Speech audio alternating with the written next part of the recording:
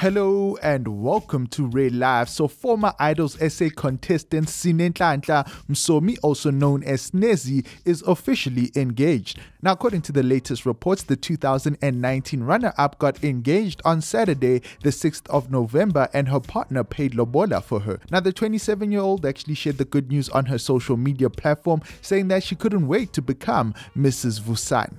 She posted a couple of pictures of the two of them and captioned them, "The one thing being with you have taught me is that people act right for who they want to act right for. It's been a great 9 months of love, respect, peace, support, and achievements. Thank you for keeping your word to me and making me umngakho umama wezingane zakho. To many more achievements and most importantly, love that comes with peace." The last part over there, umama wezingane zakho, I mean, could that be a hint that, a bundle of joy is on the way? But yeah, definitely congratulations. I mean, she goes on to say, "Pop the champagne, I'm changing my last name. Locked in for life." Yeah, here at RedLive, we definitely do love.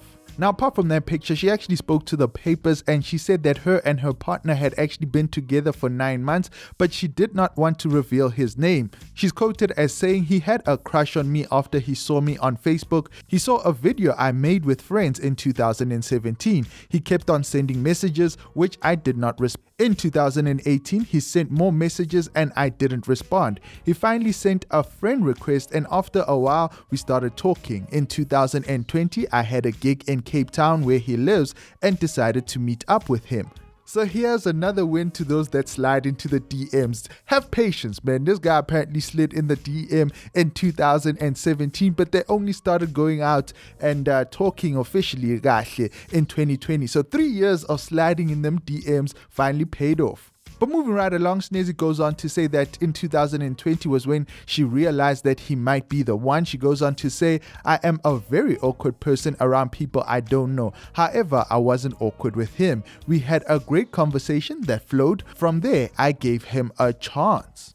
So yeah, ladies and gentlemen, get your conversation flowing and who knows, you might flow all the way into marriage. But yeah, she went on to also talk about her lobola negotiations and said that they went well. She's quoted as saying, "In our culture, your partner doesn't come into the woman's yard until they finish paying lobola. I was sitting in a separate room when my uncle called me. I was wondering what went wrong, but it turned out I was being surprised with a ring."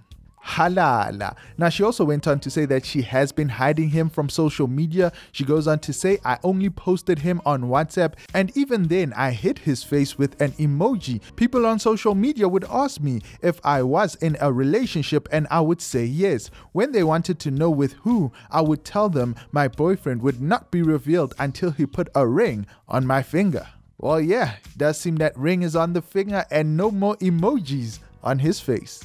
But yeah, definitely congratulations to Sneziey and all the best and a happily ever after and lots of kids. And as always, thanks for watching. Don't forget to subscribe to RedLive if you haven't and binge watch my previous videos.